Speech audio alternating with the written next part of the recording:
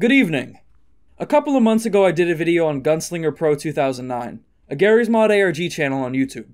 This video achieved some success and brought in a couple views for both me and the Gunslinger Pro channel. If you haven't seen that video, or the one by Stellar One that partially inspired it, I'd recommend that you go back and watch those.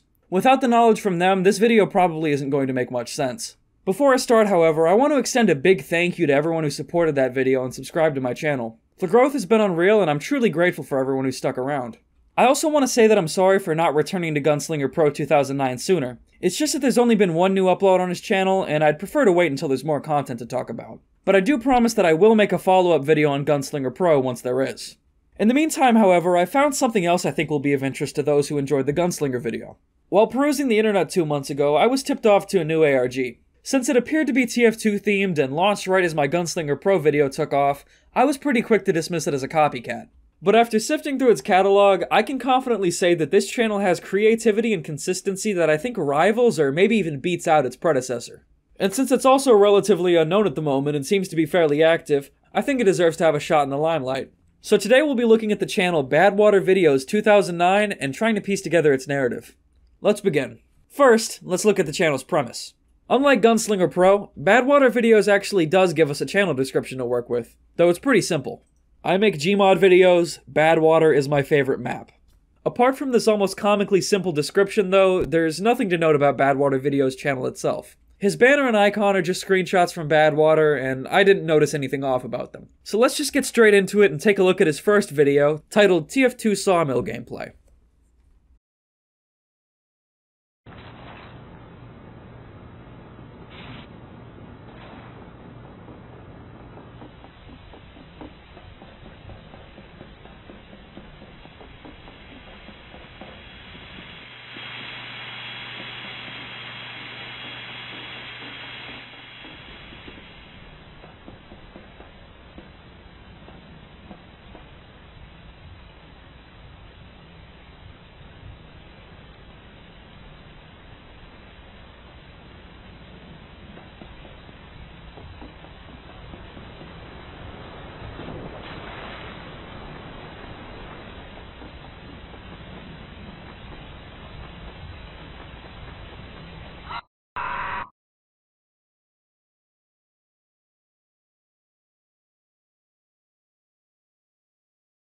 One upload in and we can already tell something's up.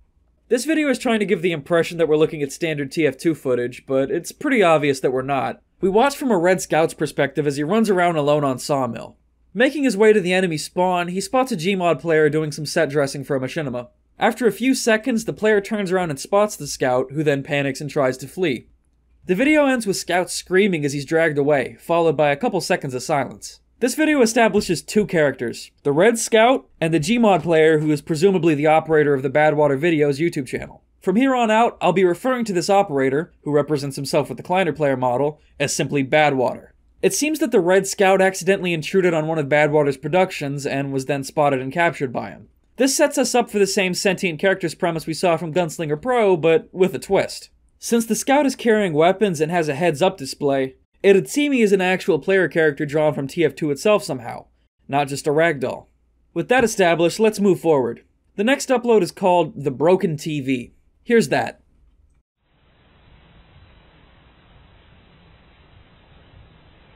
Oh, it is sad day. Very bad. Oh. Hey! Woo! It's not possible! Ah!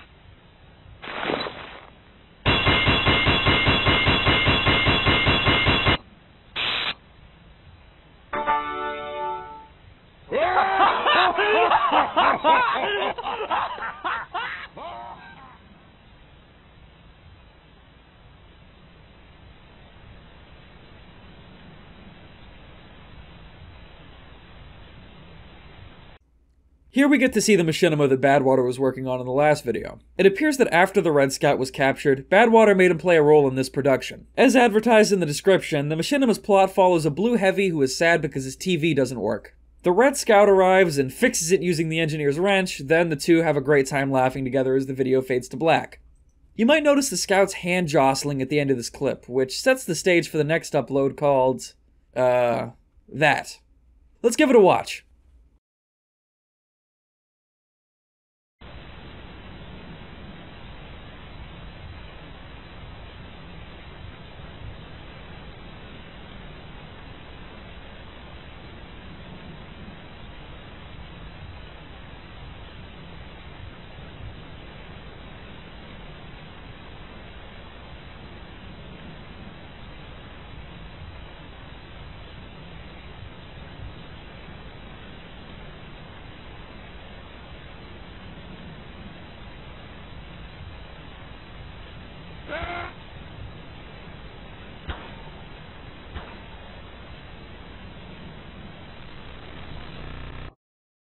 In this video, we return to the perspective of the Red Scout who was captured by Badwater, sitting frozen on the red sofa with the Blue Heavy. He manages to break his arm free, at which point the Heavy turns to the Scout and shakes his head no, seemingly warning him not to attempt escape. At that point, Badwater makes his presence known by deleting the Heavy, who cries out in anguish. Badwater slowly starts cleaning up the rest of the set, but pauses at the Scout. Distortion kicks in, and the Red Scout's fate is left ambiguous. We'll get back to his story in just a little bit. This video establishes that the Scout is not the only captive sentient character, as we briefly spot the Blue Heavy moving before he's vaporized. The title also lays down a time frame of 2009, with this video in particular taking place on August 15th. And it confirms that being in the custody of Badwater is not in these characters' best interest. With all of that laid out, let's check out the next video titled Melon Man to the Rescue. Yes! Do it! Alive! Lock the door! Eat my dust! All the charge! Good night, Irene. Oh. Melon! Melon! I don't think they saw that one coming. That there was a fine piece of work.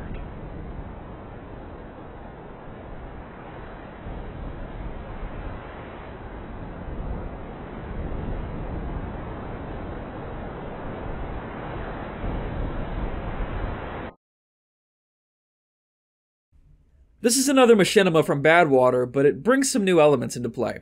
In this upload, we're introduced to two new characters. One of them is a TF2 superhero character drawn from Badwater's imagination, dubbed Melon Man. He's a demo man with a watermelon for a head. The second new character is Melon Man's friend, the Red Engineer. The plot of the video is that Melon Man saves his friend by blowing up the enemy team with a watermelon bomb. For just a moment, I'm gonna go off track to say that Melon Man's design, the way he's introduced, and the sentence mixing used all create a very impressive emulation of early 2010s Garry's Mod machinima. The fact that Melon Man only has one eye, just like the regular Demo Man, is kinda funny as well. I want to give the creators of the ARG props, because the attention to detail and the charm in this video is outstanding. It's actually the upload that got me hooked on this ARG in the first place. But back to the material itself, there's a couple of things to note here. In the last scene where Melon Man and the engineer are shaking hands, we can see the Blue Scout that he bombed crawling in the background. And after a couple of seconds, Badwater steps out from behind the camera, presumably to dispose of him. With the Blue Heavy, the Red Scout, and this Blue Scout's sentience all confirmed, it'd be hard to fault you for drawing the conclusion that all of the characters we see are alive. But there's no way to be sure. The last thing I find interesting is that, given what we've seen in this video and in TF2 Sawmill gameplay, Badwater seems to have some sort of bone to pick with Scouts. Things get more interesting in the next upload, titled Melon Man vs. the Teethanier. Let's look at that.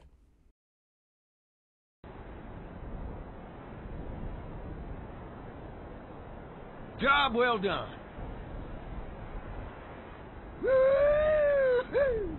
What? Oh.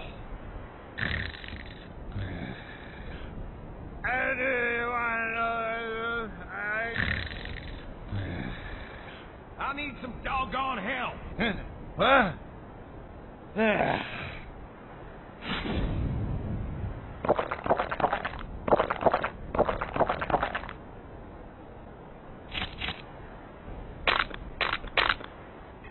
Ah! Bloody hell! Ha!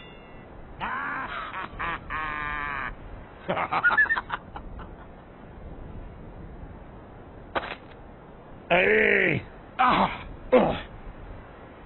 No! Stop.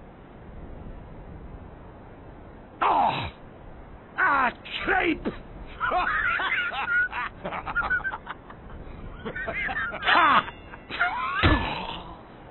hell.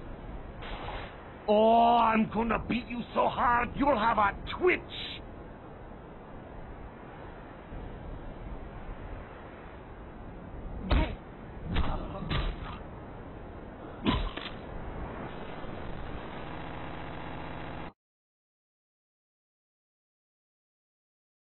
Another machinima that picks up where the last video left off. We're introduced to a new character called the Teeth-Ear, who takes the role of the antagonist. He is a blue engineer whose face is contorted to just his teeth and gums, and he serves as a nemesis to Melon Man. He starts tormenting Melon Man's friend, the Red Engineer, by eating his belongings, so the Red Engie calls for help. Melon Man flies to the rescue, but is barred from using his melon bombs because of an explosive risk. He decides to solve the problem by simply knocking the Teeth-Ear to the floor and punching him repeatedly. I hate to derail again, but I have to say that this Teeth-Ear character is actually pretty unsettling. The idea of seeing someone who has no face except teeth is kind of terrifying, and the snaps and crunches you hear when he grits his jaw together are unpleasant. I've spent a good amount of time playing GMod, and I have never seen anyone make something like him, so more points for creativity. Back to the ARG itself, I'd like to highlight the ending scene where Melon Man beats the Teeth-Ear. While the rest of the video is choppy and crudely arranged in typical amateur fashion, Melon Man's punches and their impact on the Teeth-Ear's head are abnormally fluid, much like the Heavy's movement from earlier. I take this as confirmation that the Melon Man and the Teeth-Ear are alive, and that the Melon Man is actually assaulting him. But if you're paying attention, it's pretty clear that the Melon Man doesn't want to be doing this. After he spouts his line, he looks up at the player in hesitation, and only starts punching once the player threatens him by flashing the remover tool in his face. Fearing for his own life, Melon Man obeys and starts punching until we hear the Teeth-Ear gurgling his own blood. So it seems as if the player is forcing the Melon Man, who he knows is alive, to brutalize another living character for the sake of his machinima, or maybe just his amusement. And before that grim premise can fully sink in, Badwater hits us with another curveball, in the form of their next upload simply titled Passage.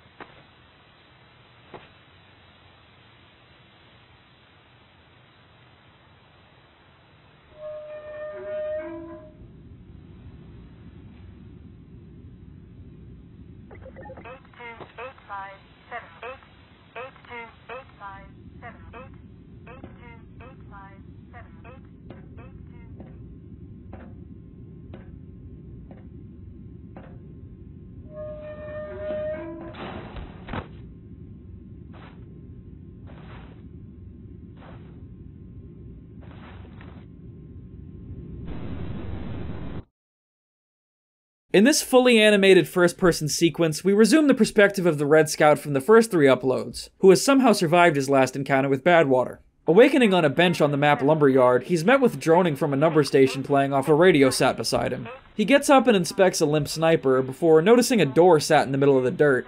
As he approaches it, the radio gets quieter and quieter until he can no longer hear it. The Scout opens the door and is met with nothing but a white void.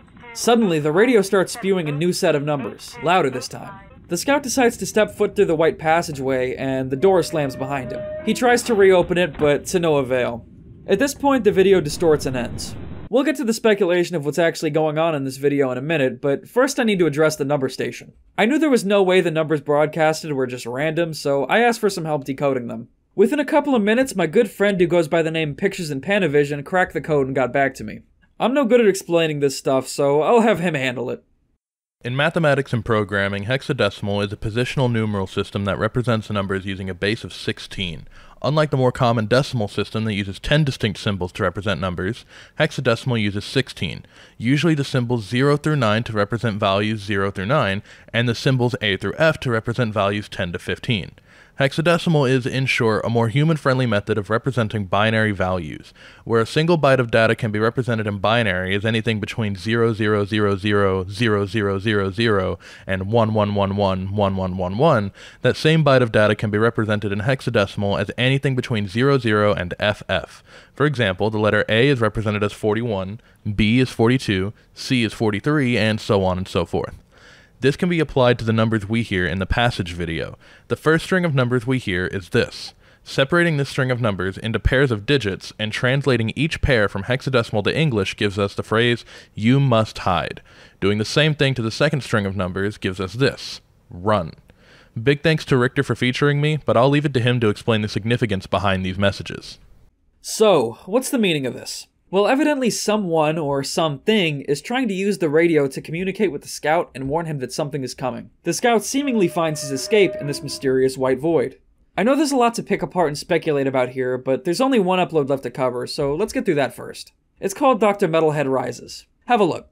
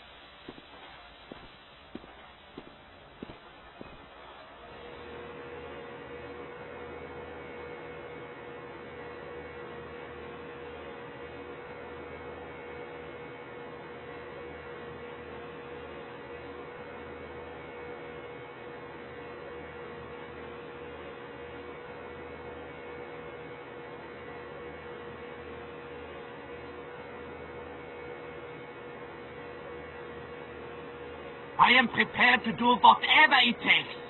Mach schnell!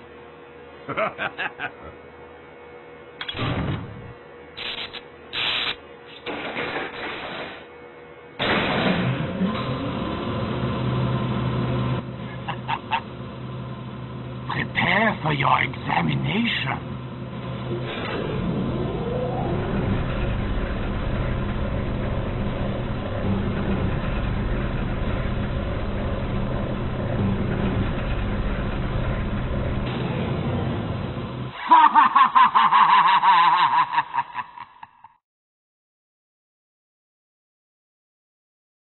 This is another short machinima made by Badwater, following up on the events of Melon Man vs. the Teethanier. We see that the Teethanier survived his beating and is now scooping a dead soldier into his wheelbarrow. He takes the corpse to a lab, where we're introduced to his acquaintance, Dr. Metalhead. This new character is a medic with a Combine helicopter bomb in place of a head, and will presumably take up the role of our main antagonist now that Melon Man has defeated the Teethanier. The two of them activate some machinery and submerge the dead soldier in some kind of liquid. The description gives some insight into what's going on. In the aftermath of Melon Man's intervention, a new villain devises a plan to defeat Melon Man forever. It appears that the Teethanier and Dr. Metalhead are working together to use the body of the dead soldier they found to create some sort of entity to fight and defeat Melon Man. If I had to guess, I'd say that the next episode will be a battle between Melon Man and whatever the Teethanier and Dr. Metalhead are making. With that last upload out of the way, we can finally start trying to figure out the story of this ARG. First, I'll cover what we know for sure, and then dive into my own speculation. As for what we know, BadwaterVideos2009 is a YouTuber who, much like Gunslinger Pro, has living TF2 characters in his Gmod and forces them to participate in his machinimas. On August 15, 2009, a sentient Red Scout stumbled into one of the productions, so Badwater grabbed him and forced him to participate in his video called The Broken TV. This Scout somehow managed to survive in the face of deletion, but we're not told how. With the Scout gone, Badwater began laying down the foundation for his GMod TF2 series starring Melon Man and the Engineer. In the second episode, Badwater forces one of the living characters, Melon Man, to beat the other, the Teethaneer, on camera. Sometime later, the Red Scout reawakens on Lumberyard to a radio voice warning him to run and hide. He passes through a doorway into a white void, where, to our knowledge, he remains. The last thing we learn is that Badwater is setting up for a new episode of the Melon Man series, where Melon Man will face off against some kind of villain based on the soldier.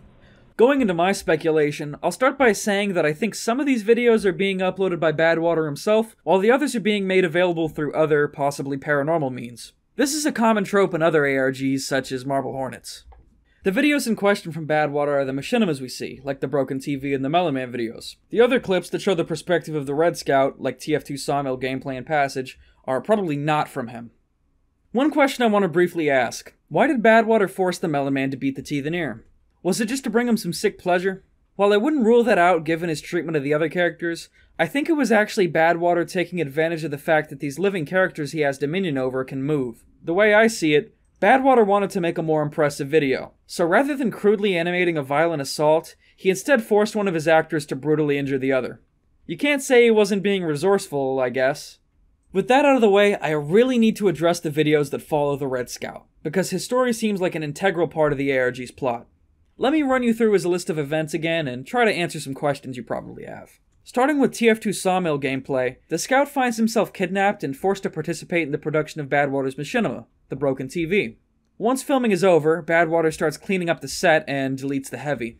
With the remover tool being turned on the Scout as the video cuts, things look pretty dire. But since we see the Scout again in a later video, we know he wasn't deleted and somehow escaped. So how did he get away? Well, he certainly didn't make a run for it. He was frozen with only his head and hand free, and it didn't look like he had much anywhere to go anyways. Plus, we already know the Scout can't outrun the player thanks to the first video we watched. Since there's no reasonable way the Scout got out of this situation on his own, the only conclusion I could come to is that some entity intervened and saved him. How? Well, the next time we see the Scout he's on the map Lumberyard, so perhaps he was saved by being teleported to another level. I mean, it makes enough sense to me. And now I can finally talk about Passage, which is probably the most interesting video of the bunch. The Scout awakes to a radio message telling him to hide, and this already prompts us with two important questions. Who is communicating with the Scout, and what is the danger that they're warning him of? And I've got an answer for both. I think that the messenger on the radio is the guardian angel type entity that saved the Scout by teleporting him to Lumberyard in the first place. And the danger it's warning of is probably that Badwater is coming again. But why does the message change from "you must hide" to "run"? Well, I've got one theory, but I'll admit it does require a bit of a reach. I'll go out on a limb anyway.